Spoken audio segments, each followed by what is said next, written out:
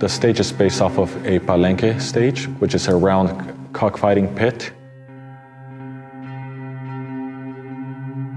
It is a take and a play on human as animal and as spectacle.